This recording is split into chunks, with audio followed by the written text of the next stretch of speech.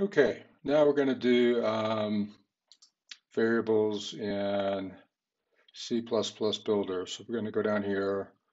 We're going to do the multi-device application, blank application. We're going to kind of use the standard button, label,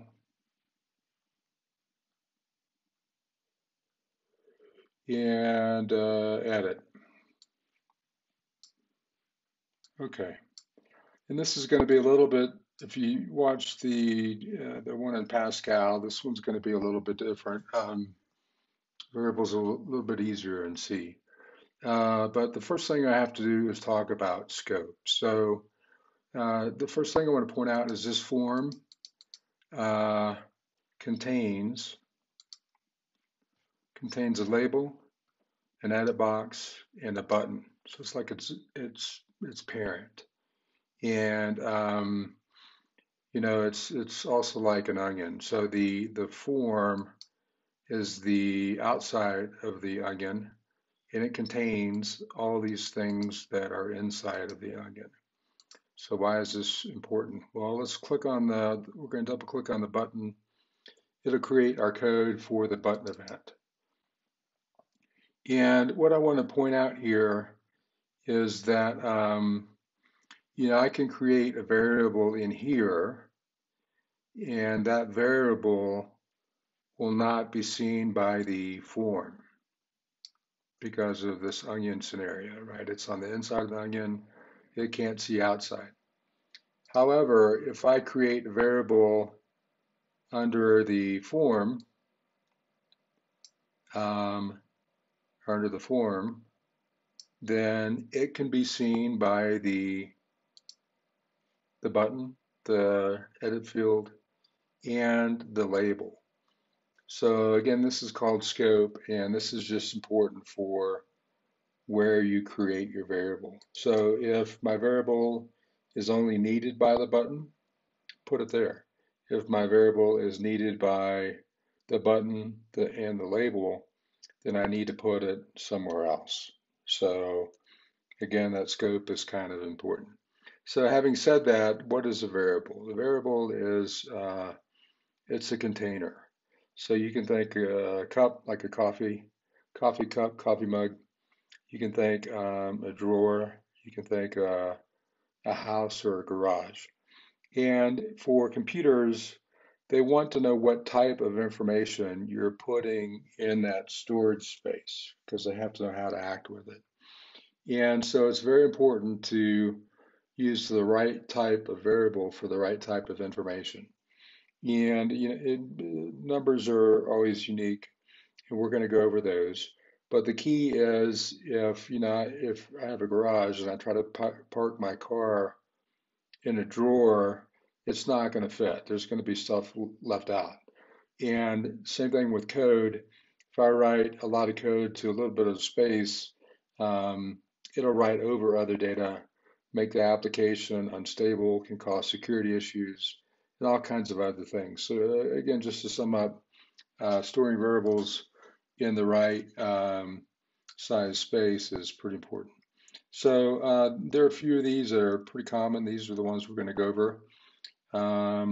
So we're going to start out with an integer. We'll call it I, and just put a semicolon.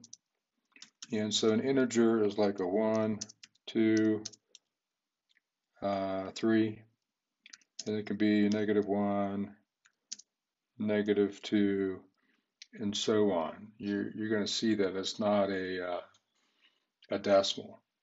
A decimal is a double.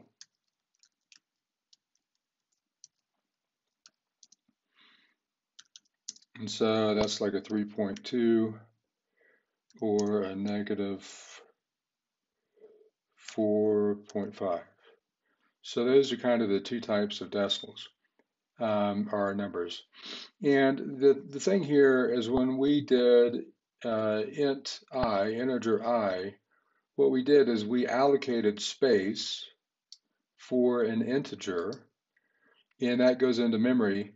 And then we call that memory I. So we don't have to recognize or recall the big long number where it's stored. It's just I. That's how we refer to it. And the computer takes the I and says, all right, I know where that is. And it goes and gets it, right? So what we're doing here is we're allocating space. And here we allocated space for a double. So now let's go down to our button. And we're going to say that when we press the button, label 1 text. I think this will work. It's not the best way to do it, but I'll show you. It's going to be equal to I. And so we're not even taking it out of the edit field. We're just going to automatically take a number here. And the only thing we haven't done, we've defined space for an integer. And we're saying that we're going to show this integer in the text of the label, but we haven't told the space what integer to hold. So we're going to say I equals 5. Okay, so we've defined some space. We've stored something in that space. We're going to look up what's in that space, and then we're going to add it to the text field. I'm going to see if this works because I'm taking a shortcut, and I'm wondering if it'll work. Let's see.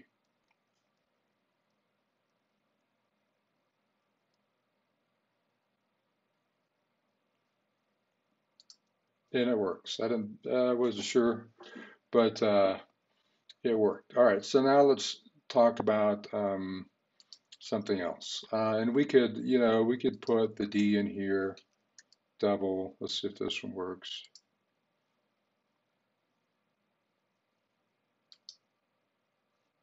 So that's different. That says O. Oh, we didn't sign it. That's why.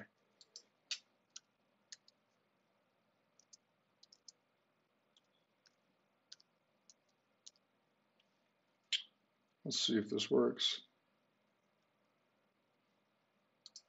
And that works. Okay. Again, I'm a little bit surprised, but that's all right.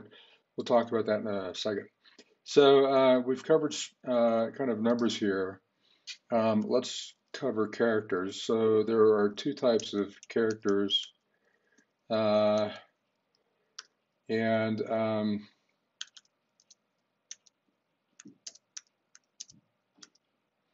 these are individual characters, not a string of characters, not a sentence, but individual characters. For a string of characters, you use string.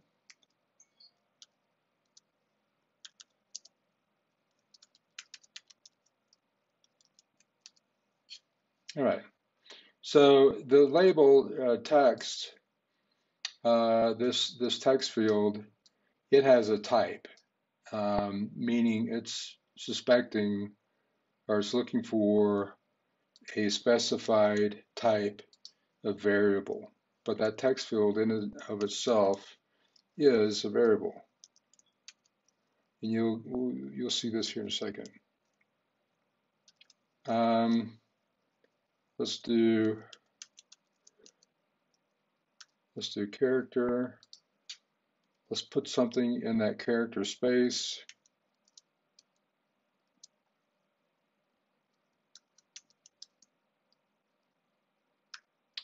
I can't remember if this uses,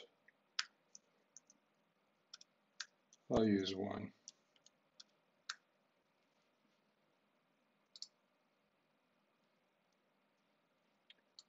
All right, let's use 2.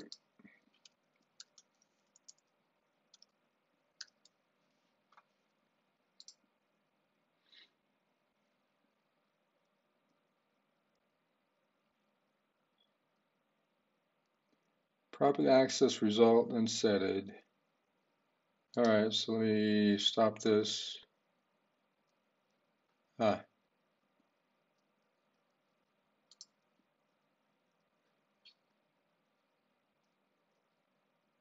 it want to capitalize? Let's see.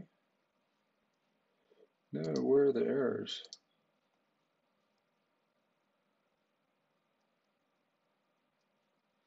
All right, so it doesn't like our character. Let's go ahead and do S.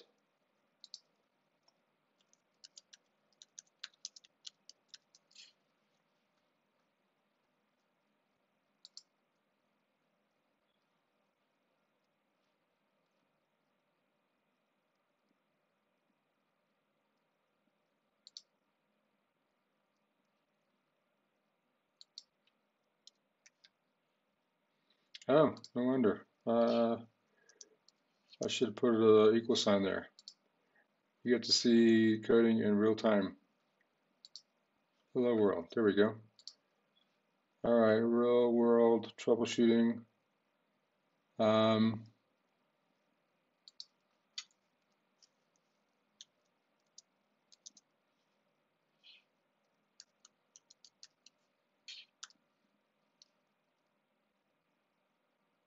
Let's just try this out for the character.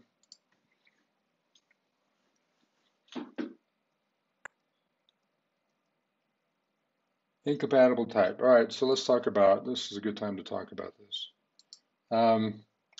So I mentioned that label, the text field is actually a variable. And I was playing fast and loose with the numbers before because the text variable type is actually string, right? And it did an auto conversion in the background. So it doesn't like the character because it wants to show a string. So that's the incompatibility type. So the thing that you run into is for this edit box, if I put a number in this edit box and then click on the button and go to the label, the number that I put in this edit box is a string. It's not a number because this edit box only sees strings. So let me give you an example.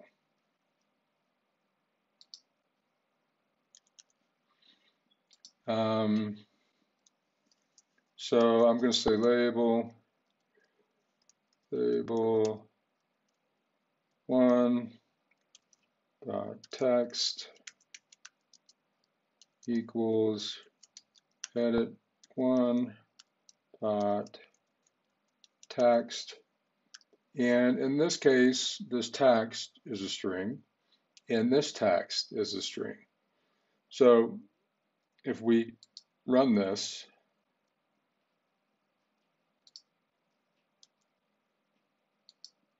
it works because this is a string, even though it looks like a number, and this is a string, even though it looks like a number.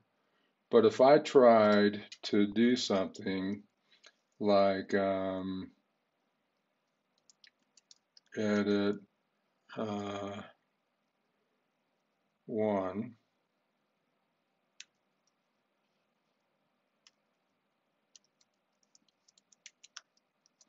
I tried to add the number that we put in there to, let's say, I,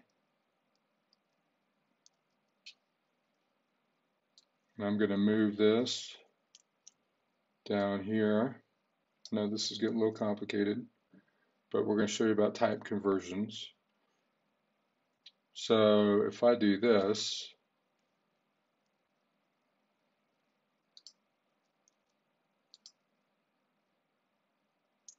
so it took 5 and added another 5 to it, making the string 5, 5.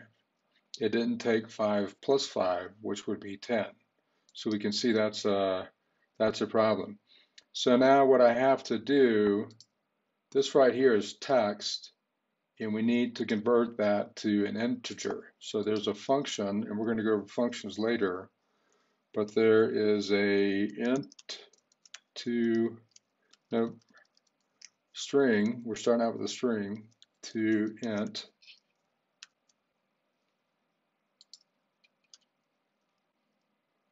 So we're going to get this text, pass it to this function, which takes a string and converts it to an integer. That'll give us a number. We'll add that to I, and then we'll put it in the label.